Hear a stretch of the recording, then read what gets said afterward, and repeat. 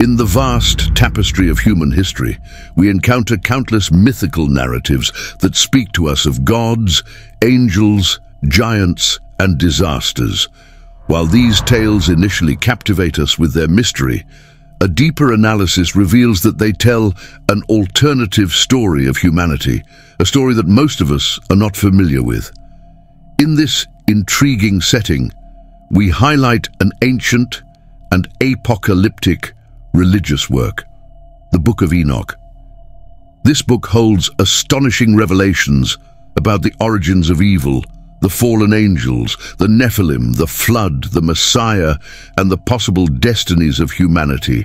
However, this book has been kept away from public view, its pages filled with secrets that were deliberately excluded from the Bible. The inevitable question that arises is why? Why was this book banned from sacred scriptures? What impactful mysteries does it hold? We invite you to delve with us into the pages of the Book of Enoch, a deep dive into the depths of history that reveals long-forgotten and astonishing secrets. The key to Enoch's exceptional journey lay in his unwavering faith. Regardless of the challenges he faced, he trusted in God and obeyed his will. This profound connection with the divine did not go unnoticed, and God loved Enoch in a special way, choosing to spare him from the experience of death. Jewish and Christian traditions honor the memory of Enoch as an author and prophet. He is often associated with the authorship of the Book of Enoch and is called the Scribe of Judgment in the New Testament, appearing in the Gospels of Luke, the Epistle to the Hebrews, and the Epistle of Jude. His significance transcended generations, and he is revered as a saint in both the Eastern and Western Orthodox churches as well as the Catholic Church. To discover more about the mythical figure of Enoch and the supernatural experiences that marked his journey, we must direct our attention to the apocryphal books attributed to him.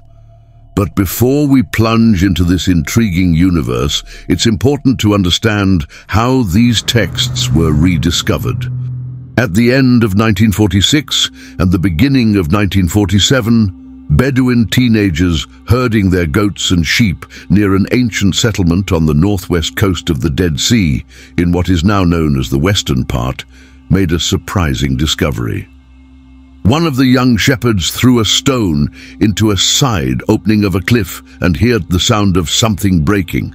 Along with their companions, they explored the cave and found a treasure, large clay jars containing 7 scrolls made of leather and papyrus.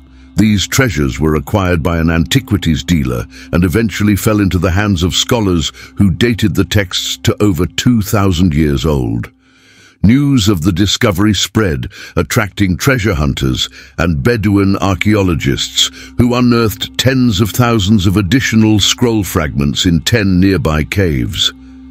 Among them was the Book of Enoch, composed of 5 parts: the Book of the Watchers, the Parables, the Astronomical Book, the Dreams, and the Epistles of Enoch. However, this book is not without controversy. Excluded from Jewish and Christian scriptures, the Book of Enoch remained hidden for centuries until its rediscovery among the famous Dead Sea Scrolls. It gained prominence in the Ethiopian Orthodox Church. The Eritrean Orthodox Church also recognizes the importance of the Book of Enoch by including it in its canon of scriptures. In this context, Enoch is referred to as the 7th after Adam, highlighting his influence and significance in religious traditions.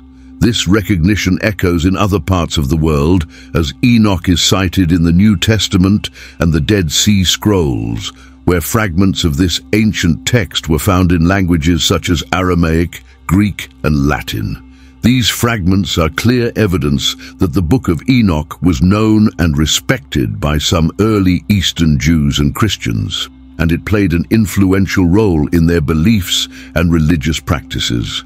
The Dead Sea Scrolls are an archaeological treasure that reveals the richness of ancient literature, and among them, we find not only the Book of Enoch, but also other related texts, such as the Book of Giants, the Book of Jubilees, and the Book of Heavenly Luminaries. These texts share similar themes and stories with the Book of Enoch, exploring topics like fallen angels, Nephilim, the apocalypse, and celestial secrets that captured the imagination and faith of generations. The Book of Enoch is a rich tapestry of teachings and extraordinary visions that lead us into a world full of wonders and mysteries. It unfolds in 5 distinct volumes, each revealing intriguing aspects of our relationship with the divine and the destiny of humanity. The first book, known as the Book of the Watchers, delves into the origins of the Nephilim, a race of giants that arose from the union of fallen angels with human women. This volume takes us through the divine judgment on these fallen angels and their offspring, a reminder of God's power and justice. In the 3 parables of the second book, we are led to the arrival of the Messiah, the Son of Man, who will bring judgment to the wicked and reward the righteous. Here, some of the earliest allusions to the resurrection of the dead and the judgment at the end of times are found. In the 3rd volume, the Book of Heavenly Luminaries, we're invited to explore the mysteries of the heavens. This intriguing guide reveals how the movement of the sun, moon, stars, and other celestial bodies affects our world, shaping the day, night, seasons, and years. Learning to use the celestial calendar is a way to obey God's rules and determine the dates of festivals, sabbatical periods, and new moons. The 4th book, the Book of Dreams and Visions, transports us through time and space with extraordinary visions. In the first dream, we witness the creation of the world, the advent of the first human beings, Adam and Eve, and the rebellion of the angels. Enoch observes the profanation of the world, but also the deliverance of Adam and his family, and the flood that purges evil. In the second dream, Enoch unveils the destiny of Israel, from their exodus from Egypt to the conquest of Canaan, the rise and fall of kings, exile, and restoration. He also offers glimpses of the Messiah and the final judgment of nations, culminating in a new heaven and a new earth, where the righteous will find eternal abode. These dreams are filled with symbols and mysteries, revealing God's secret plan for his creation. Finally, the 5th book, the Epistle of Enoch, is a wealth of knowledge and understanding that Enoch passed down to his children and followers. It includes letters in which the prophet advises, warns, and inspires his readers. In this volume, we find prophecies and visions, including those that speak of the rise of the Antichrist, tribulation, and the resurrection of the dead. Enoch also references his own works, such as the Book of Watchers and the Parables, and draws from external sources, like the Book of Noah and the manuscript of the giants. The journey in the Book of Enoch begins with a warning to all of humanity and the fallen angels who turned the earth into a stronghold of wickedness, bloodshed, and sorcery. It is a narrative that unveils divine secrets and invites us to reflect on our connection to the divine, our history, and our destiny. By exploring Enoch's words, we delve into an ocean of wisdom and faith that transcends the barriers of time and allows us to glimpse the divine. These texts, which now revealed forgotten mysteries, were carefully excluded from the Jewish and Christian biblical canons in the early centuries of the new era. This secret, now revealed, sheds light on an intriguing aspect of history that the Church rarely addresses. According to ancient writings, Enoch played a monumental role as the guardian of all the treasures of heaven, leading the archangels and serving as a direct minister of God's throne. Among the truths that emerge is the story of the fallen angels, those who sinned on earth by joining with human women and sharing celestial secrets that humanity was not yet prepared to understand. The prohibition of this book may have been influenced by the fact that it contained prophecies about the which, at the time of its removal, may have been considered untimely. The story of the Watchers and the Nephilim is one of the most fascinating and mysterious narratives in the Book of Enoch. Who were these beings, and what did they do to deserve divine wrath and judgment? God assigned a group of angels, also known as the sons of God, to watch over the planet and its inhabitants, serving as members of the divine council who worshipped the Most High God. However, some of these watchers succumbed to their passion for earthly women, the daughters of humanity. They made the decision to leave their celestial positions and descend to earth, where they married women and produced offspring. These children, resulting from the relationship between angels and humans, were called Nephilim, which literally means the fallen. The term also suggests the possibility that they were beings with exceptional characteristics, perhaps born with deformities or under unusual circumstances. The Nephilim were not mere mortals. They were powerful beings of antiquity, heroes and warriors that populate legends and myths.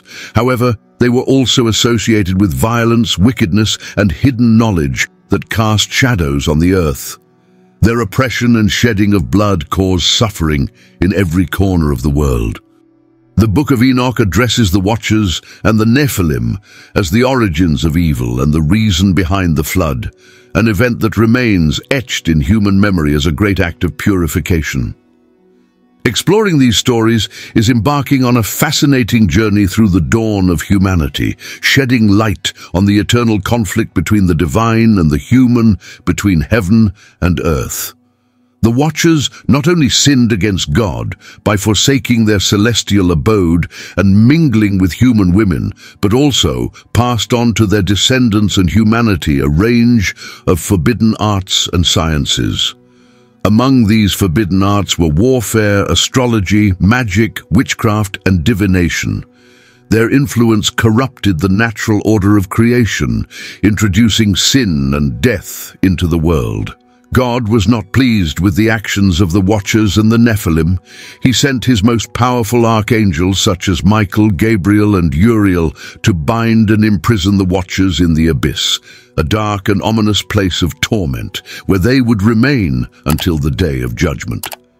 Furthermore, God decreed that the Nephilim and their human allies would be destroyed by a great flood that would inundate the entire land. For this mission, he chose Noah, a righteous and blameless man, to build an ark and save his family, along with pairs of all kinds of animals, from the impending cataclysm. The story of the Watchers and the Nephilim, as presented in the Book of Enoch, is both similar and different from the story presented in Genesis chapter 6. In Genesis, the sons of God and the daughters of men are briefly mentioned.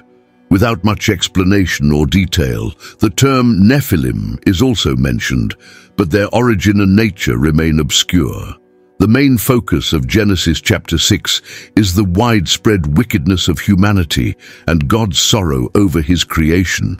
The flood is portrayed as a response to the corruption and violence that afflicted all flesh, not limited to the offspring of angels and women.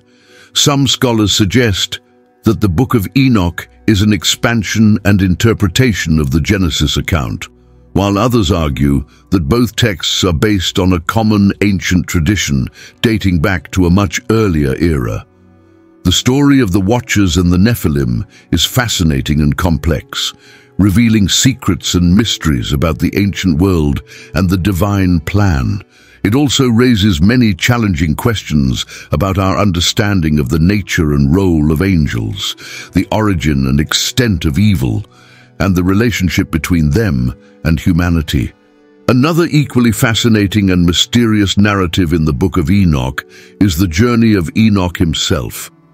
Chosen by God as a messenger and witness to the fallen angels, Enoch is depicted as a man of righteousness. He was taken up to heaven, where he received visions and secrets from the archangels. The Book of Enoch reveals his role as a prophet and mediator between God and humanity, a role that sheds light on the divine and celestial events that shaped human history. Enoch, a righteous and blameless man, walked with God. He was the seventh generation after Adam and the father of Methuselah, the Bible's longevity record holder. Additionally, Enoch was the great-grandfather of Noah, the hero of the flood. Enoch's uniqueness was so apparent that he did not experience the process of death. Instead, God took him directly to heaven. Genesis chapter 5 verse 24 tells us that Enoch walked with God, and he was not, for God took him.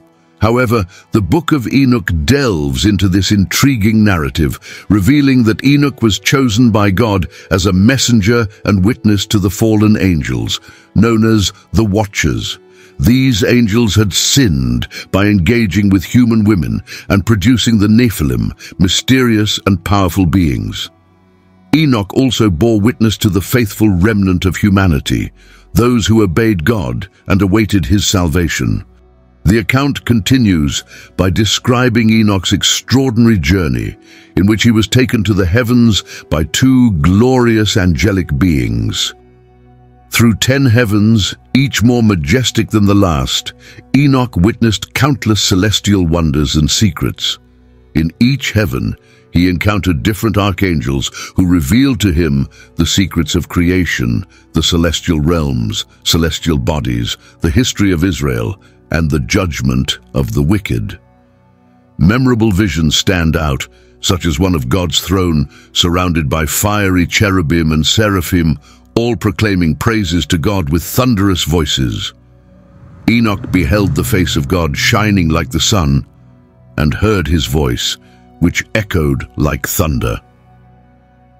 Another remarkable vision presented in the book of Enoch is that of the Son of Man, the Messiah, seated beside God. His appearance was human, but his beauty surpassed that of any human being. Enoch was informed that the Son of Man would be the judge of the living and the dead, and the heir of all things. The narrative also reveals the tree of life, which had its roots in the Garden of Eden and bore 12 types of fruits, each distinct from the others. Enoch observed that the tree was immensely tall and emitted a celestial fragrance that filled the air. He was informed that the tree of life was reserved for the righteous, granting them eternal life. The book of Enoch describes the abyss as a dark and tormenting place where the fallen angels and the watchers were imprisoned and suffering. Enoch witnessed that the abyss was engulfed in fire and smoke, and there was a kind of worship taking place there, although it was a place of punishment. The abyss was also inhabited by 7 stars, who were leaders of the Watchers, and had been named and cursed by God. Therefore, this place serves as a space of punishment and atonement for those who committed serious errors. Enoch also glimpsed the place of the dead, which was divided into 4 sections based on the actions of the deceased one. The first section was for the righteous, those who lived in peace and unity, awaiting resurrection and their rewards. 2. The second section was for ordinary people awaiting forgiveness and divine mercy for their sins. 3. The third section was for the wicked, suffering in anguish and awaiting God's punishment and wrath. 4. The fourth section was for the apostates, living in darkness, horror, and despair, with no hope of salvation. Enoch also played a significant role as a prophet and mediator. He received revelations and prophecies from God and the archangels, and recorded them in a book for future generations. Furthermore, Enoch acted as a mediator, interceding and praying on behalf of the fallen angels and sinful humans. He conveyed divine messages and warnings, thus fulfilling his role as an intermediary between God and humanity. The story of Enoch's journey, as narrated in the book of Enoch, presents both similarities and notable differences from his brief mention in the Bible. In the Bible, Enoch is mentioned briefly in Genesis 5 and Hebrews 11. In Genesis 5, he is part of the genealogy from Adam to Noah and is notable for walking with God and being taken by God without experiencing death. In Hebrews 11, he is praised for his faith and listed as one of the heroes of faith who pleased God and were taken so as not to see death. An intriguing part of the Book of Enoch is the Apocalypse of Weeks, which divides human history into 10 periods or weeks, each representing distinct stages of history and salvation. Each week is associated with significant figures such as Noah, Abraham, and Moses, and pivotal events. Enoch describes the Messiah and the end times as a series of cosmic transformations, angelic conflicts, and celestial interventions. The book's narrative differs from the biblical narrative found in Daniel and Revelation in various aspects. For example, the Book of Enoch focuses on the Watchers and the Nephilim as the primary enemies of God and his people, whereas the Bible mentions 4 animals or the Antichrist. Furthermore, the Book of Enoch does not mention the millennium or the resurrection of the dead, although it alludes to a final division between the righteous and the wicked. The timeline and symbols used in the Book of Enoch differ from the biblical narrative, including the use of animals, weeks, and celestial bodies. It is a mysterious and controversial text that claims to reveal secrets about angels, giants, and the end of times. It is important to note that the Book of Enoch is not part of the Bible and contradicts many aspects of it. However, some people still believe that it may contain some hidden truths and insights.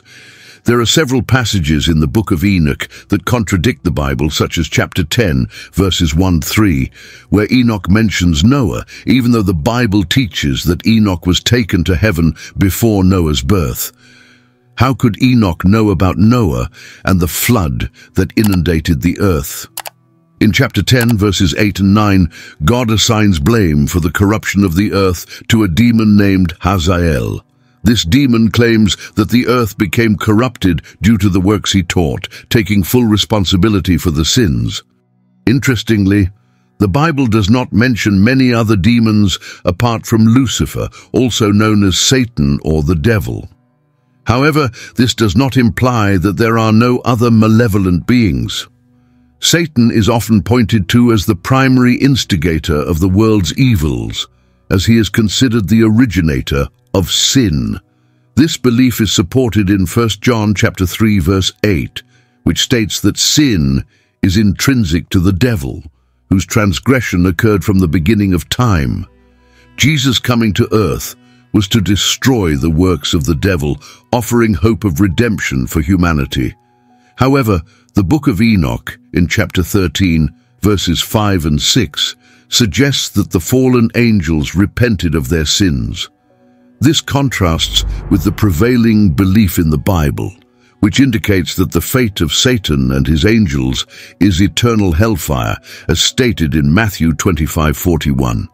This verse points to the eternal condemnation of Satan and his followers, revealing that they are unwilling to repent, as those who repent are promised deliverance from destruction in hell, as mentioned in 2 Peter 3:9.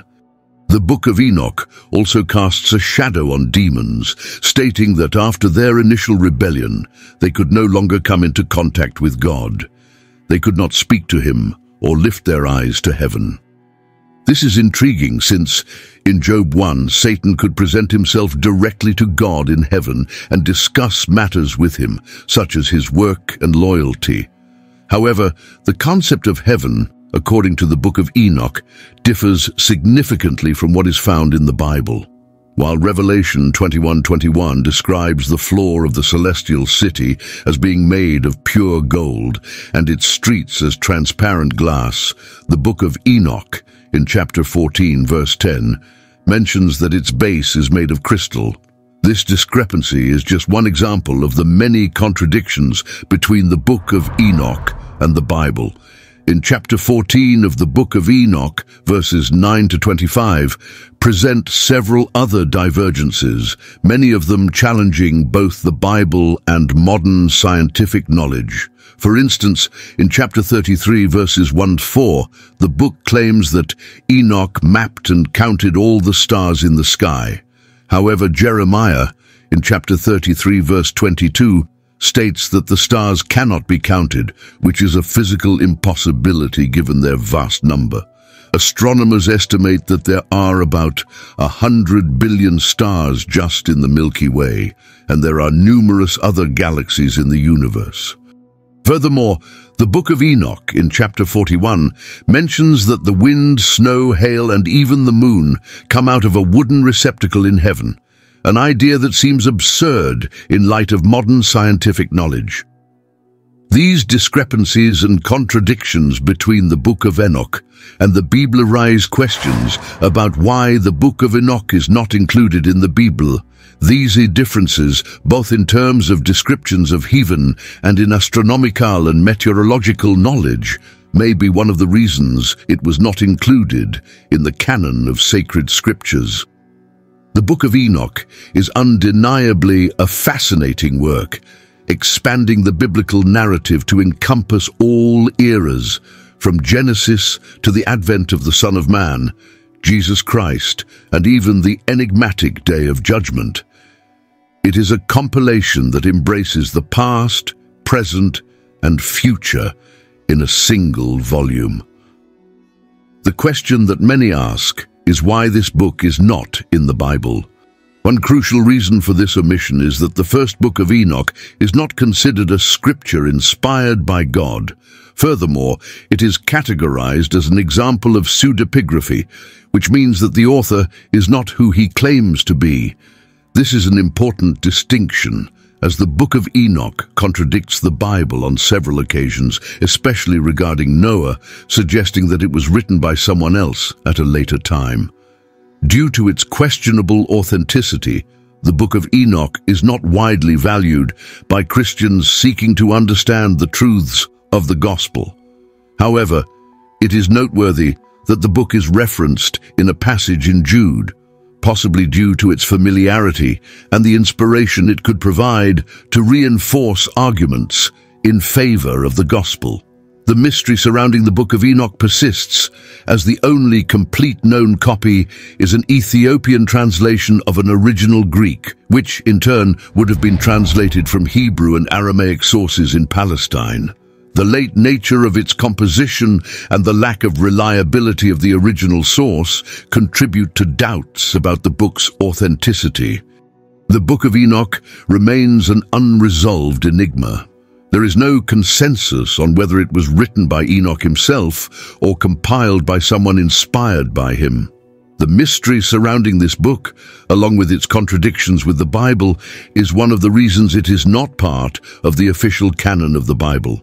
The question of the veracity of the Book of Enoch continues to intrigue scholars and believers, but its exclusion from the Bible is a decision that still sparks debates and discussions. I hope this video has blessed you in some way. Please share it with a friend. Thank you for watching, and see you next time.